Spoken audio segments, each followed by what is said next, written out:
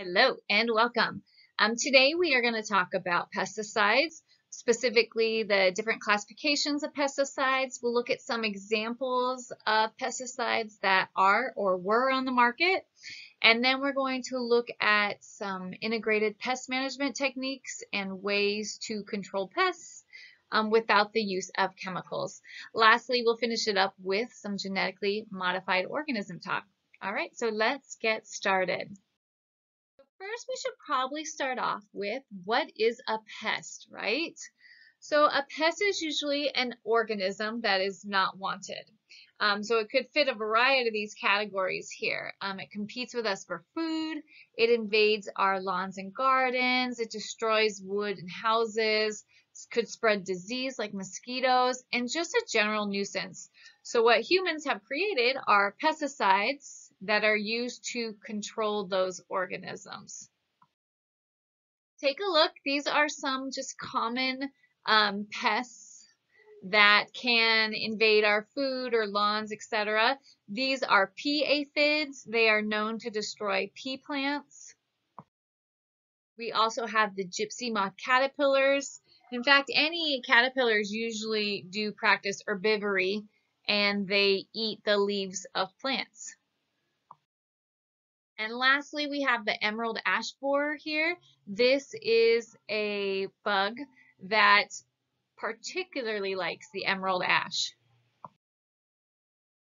So us humans, we decided we needed to get rid of these pests. So we invented something called pesticides. There's different categories of pesticides, so let's go through each of these. An insecticide is something that kills insects. You've got your herbicides, those are the ones that kill weeds. Fungicides, they usually kill fungus. Nematicides kill worms, and lastly, rodenticides kill rodents. So if you go to your local Home Depot, you could probably see all these in one section, one shelf. And so, for example, like Roundup, that's been in the news lately. That is a very, very, very famous herbicide. A lot of people spray it on the cement or concrete or their bricks to make sure that weeds and stuff don't grow in between them. Raid is very famous. Raid is a common insecticide. So you usually buy it to kill insects around your house. There's different kinds. They have like ant raid and cockroach raid and spider raid, but they're all out there and they're all meant to kill bugs. And then lastly, you might have seen Decon. This one is a very famous rodenticide, so it kills rodents.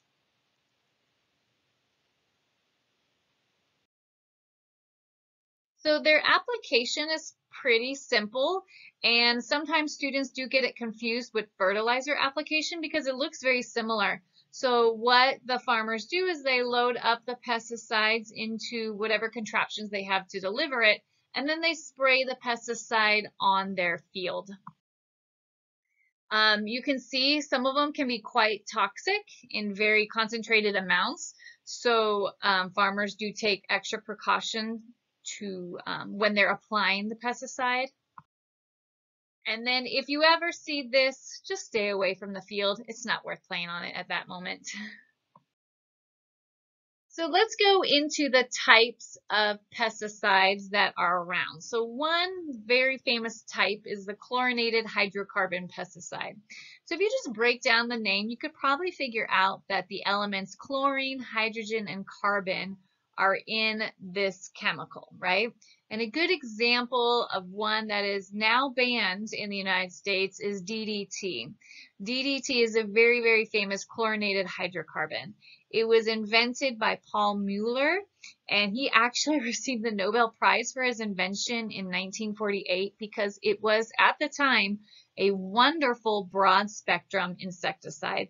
That means once you applied it, it killed many, many, many species on our crops.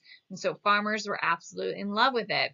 However, we noticed a couple years later that DDT did not stay in place. It ran off the farms, it went into the nearest waterways, and then it started accumulating in the waterways. That led to a process called bioaccumulation. So then the plants took it up, the little fish species took it up, Bigger fish species ate the little ones, they took it up, and so what you were getting is higher up on the food web, a lot of these organisms were accumulating a lot of DDT, way more than they would just simply by eating the product where it was sprayed.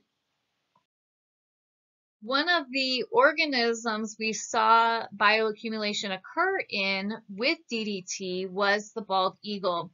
Now, DDT is fat soluble. That means it is stored in your fats, and it makes it very difficult to get rid of from your body. Well, as it was getting passed along the food chain, unfortunately, the bald eagle were eating the larger fish, and it accumulated in them. Well, what was some of the effects of that?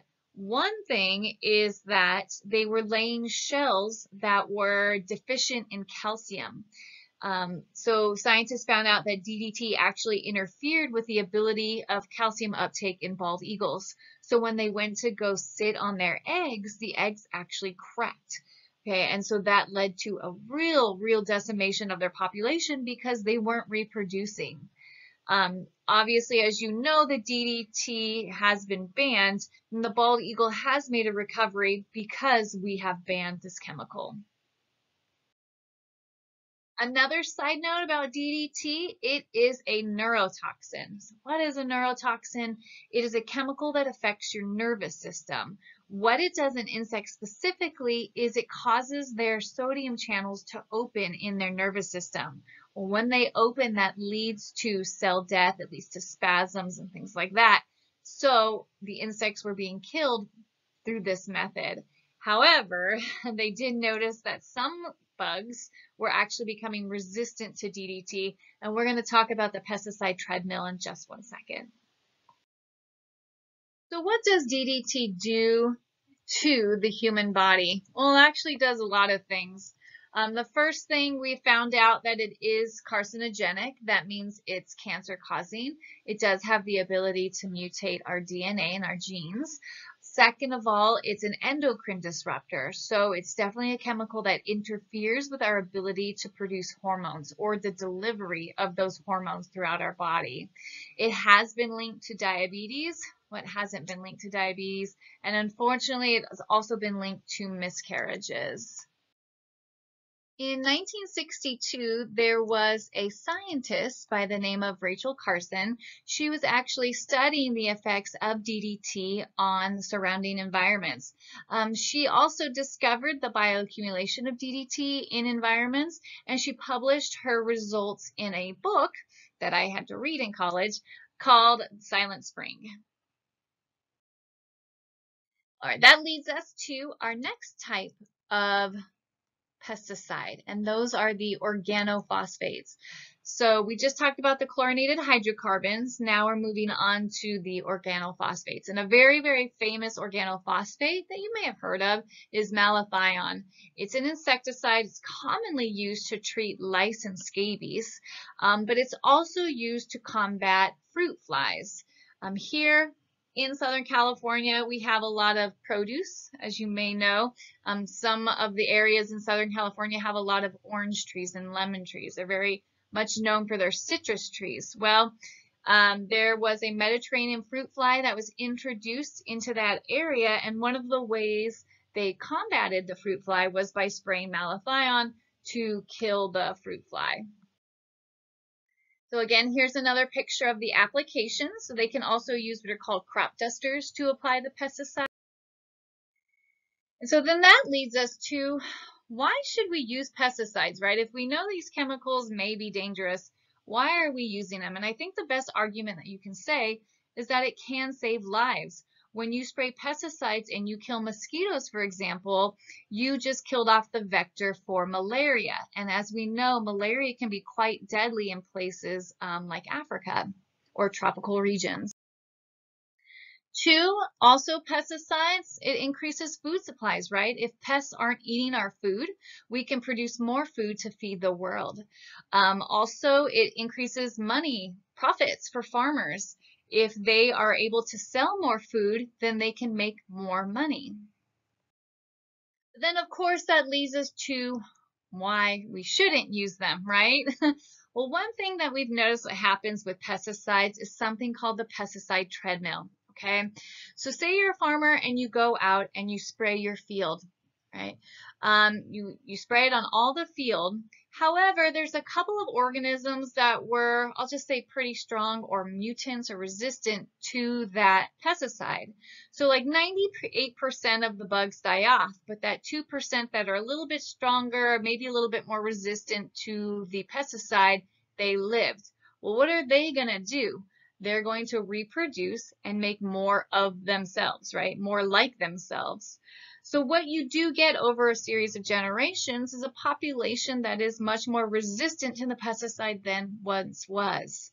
So what does the farmer do? Well, they have two choices, right? They can go in and then hopefully spray more of the pesticide, which could lead to pretty harmful environmental effects, or they can spend a lot of money and maybe research and switch the pesticide to kill off the remaining bugs. So that whole process is called the pesticide treadmill.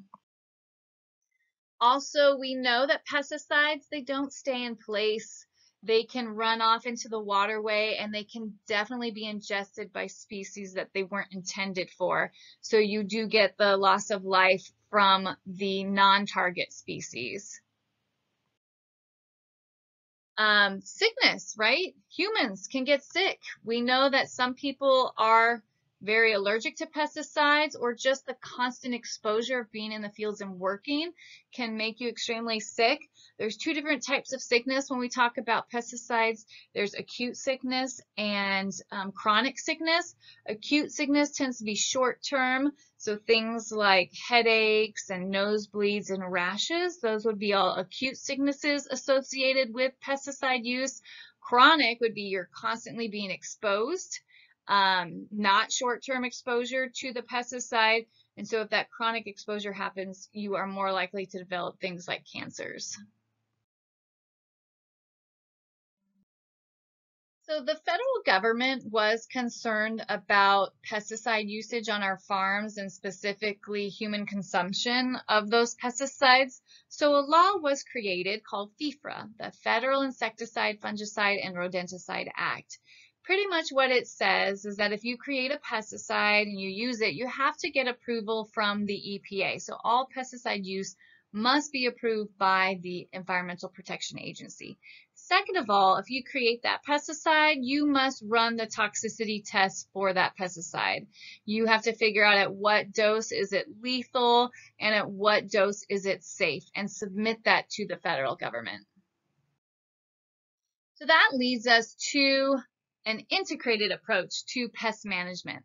So this is called integrated pest management. And the idea is to cut down on chemical usage and maybe integrate more approaches that are more, I would say, environmentally friendly in controlling the pests. So it is a combination of both the chemical pesticide usage as well as some of the biological components that you can do to control your pests. So if you're a farmer, there are some alternates to chemical pesticides. You can introduce a natural biological predator. So whatever is eating your crops, figure out what that predator is and introduce it into the area, specifically if it is natural.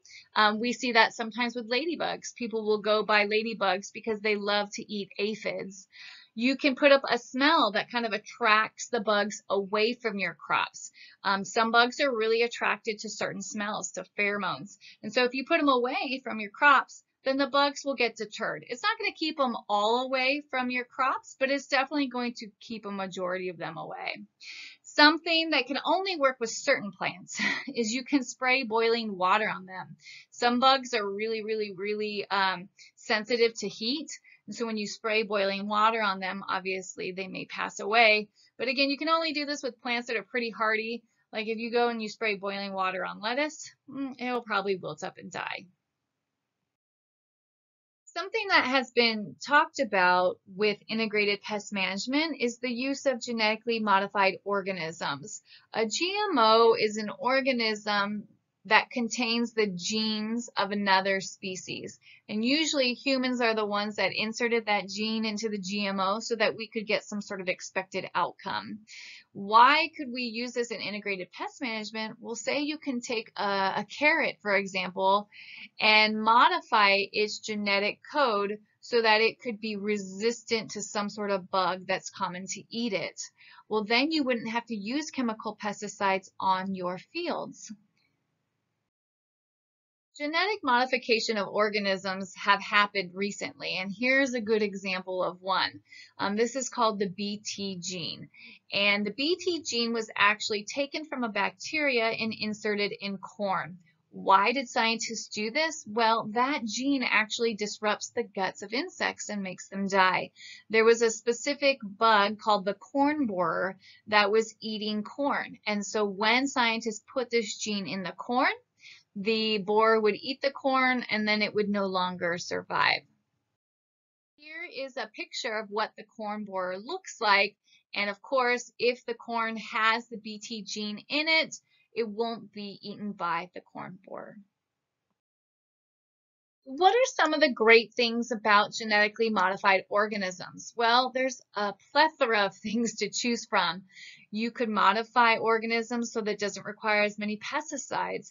Maybe you can modify them to have higher nutritional content, something like we saw in the golden rice. What if we could deliver vaccines with genetically modified organisms? Wouldn't that be kind of cool, where you just eat a carrot and then you have the flu vaccine? I know a lot of people would prefer doing that than getting shot in the arm with the vaccine. There are some not so good things about using genetically modified organisms, and you can see the list is just as long as the advantages. One of the big things is that when you genetically modify an organism, you have messed with their DNA sequence, right? So sometimes those organisms can get out or escape, and they can go mate with the wild version or the natural version of that organism.